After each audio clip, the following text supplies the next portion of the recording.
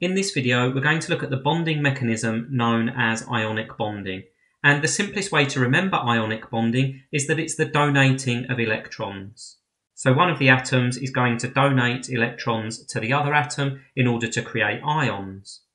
And as we'll see in a moment, an ion is just a positively or negatively charged particle. Now this type of bonding typically occurs between a metal and a non-metal. So what we have on the left-hand side is sodium, which is a metal. More specifically, it's an alkali metal. And on the right-hand side, we have chlorine, which is a halogen, and a halogen is a type of non-metal. So here we're looking at the bonding between a metal and a non-metal, therefore we would expect it to be ionic bonding. But as we have pictured on the screen here, we have an atom of sodium and we have an atom of chlorine. We know that these are atoms because from the periodic table, we know that a sodium atom has 11 electrons, and here we have it pictured with 2 on the inside shell, 8 on the second shell, and then 1 on the outside shell, giving us our total of 11. We also know that this is a chlorine atom because chlorine has 17 electrons, and again we have this pictured with 2 electrons on the inside shell, 8 on the second, and 7 on the third shell. So here we have pictured the 2 atoms. But in order for this to be ionic bonding, or in order to convert each of these from atoms to ions, we need to disrupt the number of electrons in each of these atoms. Now, as we've mentioned in an earlier video, these atoms are relatively unstable because sodium doesn't have a complete outer shell and neither does chlorine. In order for these to be stable, they need to have a complete or a full outer shell.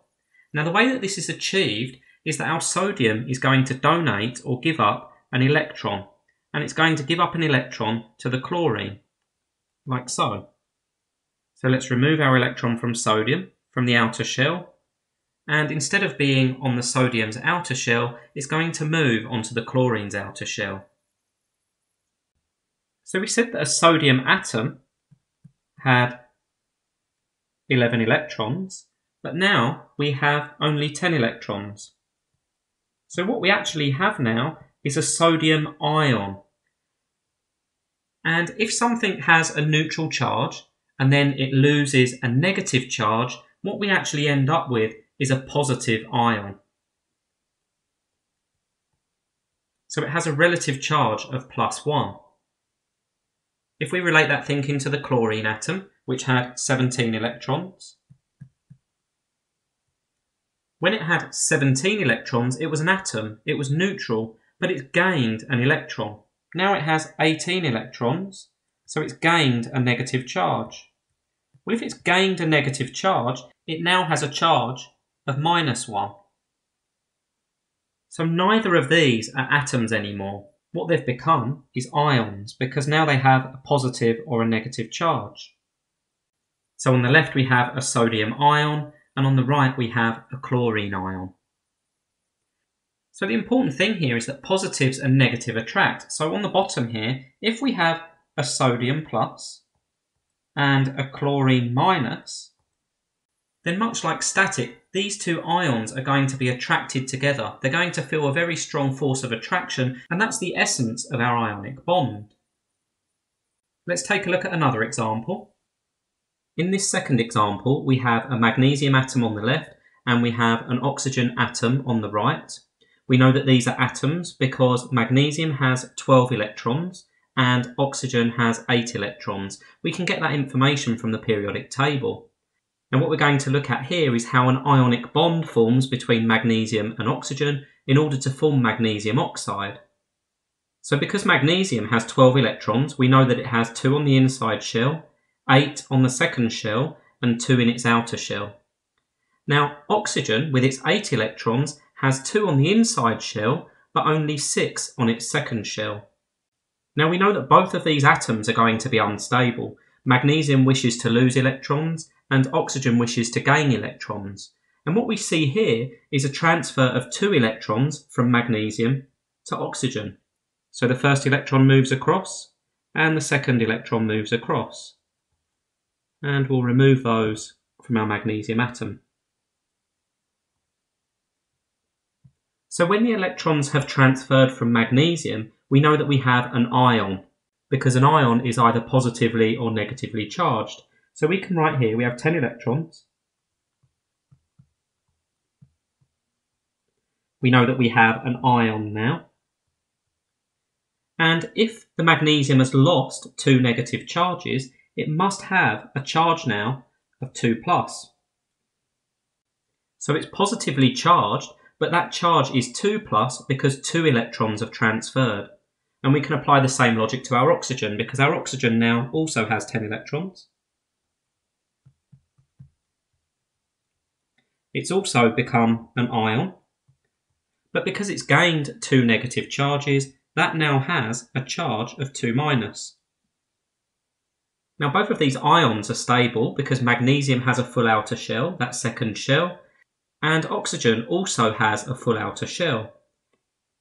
Now when these combine, what we'll end up with is Mg, the charge on that's 2+, O, the charge on that's 2-. Therefore the chemical formula for magnesium oxide is just MgO. One magnesium atom in effect combines with one oxygen atom. Let's take a look at one final example. So in this final example, we're going to look at the ionic bond that forms between magnesium and chlorine. And we already know that magnesium needs to lose 2 electrons, but chlorine only needs to gain 1 electron. So first of all, our magnesium atom is going to give up 1 electron to this chlorine. And now that chlorine is stable. It has the correct number of electrons in its outer shell. So what we can write at the bottom here, 18 electrons, we know it's stable. And we also know it has a negative charge minus, because it's gained a negatively charged particle. But unfortunately, our magnesium isn't stable. Our magnesium's got 11 electrons, and what it really wants is 10 electrons to be stable. Well, in order to be stable, magnesium needs to lose 2 electrons. Losing 2 negatively charged particles would mean that it was 2+. So in actual fact, what the magnesium needs to do is donate the other electron to another chlorine atom. And that's exactly what it does.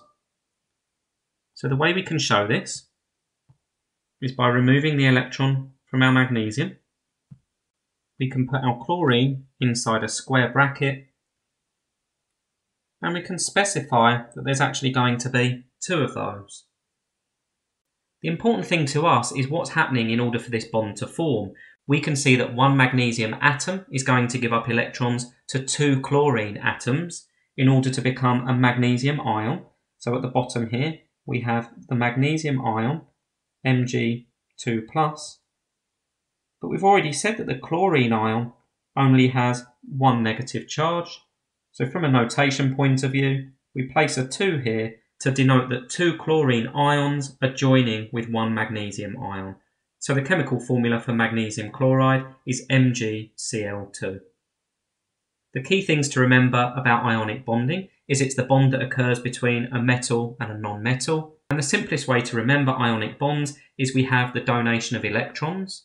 When this happens, we form ions, and then the positive and negative ions are attracted together due to their difference in charges, because one has a positive charge and the other has a negative charge.